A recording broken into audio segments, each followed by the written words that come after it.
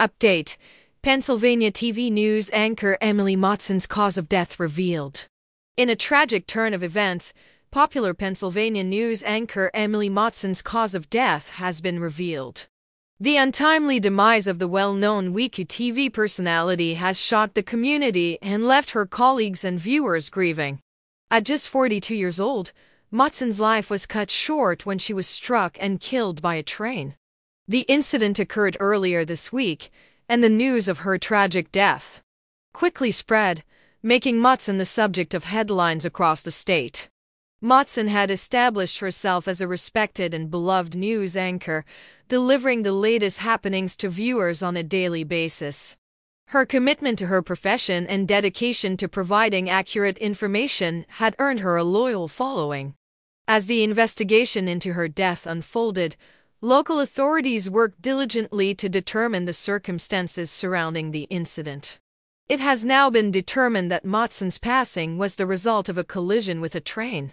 However, specific details regarding the exact circumstances leading up to the incident have not been disclosed at this time. The news of Matson's cause of death has sent shockwaves through the journalism community and the viewers who had welcomed her into their living rooms every day. The loss of such a talented and vibrant individual is undoubtedly a tremendous blow to those who knew her both personally and professionally. As the community mourns the loss, tributes pour in from friends, colleagues, and viewers alike. Many have shared fond memories of Matson and have expressed their deep sadness at her passing. Her impact as a trusted news anchor and her warm demeanor will be sorely missed in the industry and by those who relied on her reports. The Pennsylvania TV news anchor's death serves as a reminder of the fragility of life and the importance of cherishing every moment. It also highlights the need for utmost caution and awareness when it comes to safety, especially near train tracks.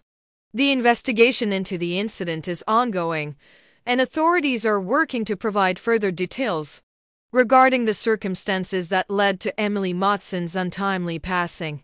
As the community continues to mourn, her legacy as a dedicated news anchor will endure, and she will be fondly remembered for her contributions to broadcasting in Pennsylvania.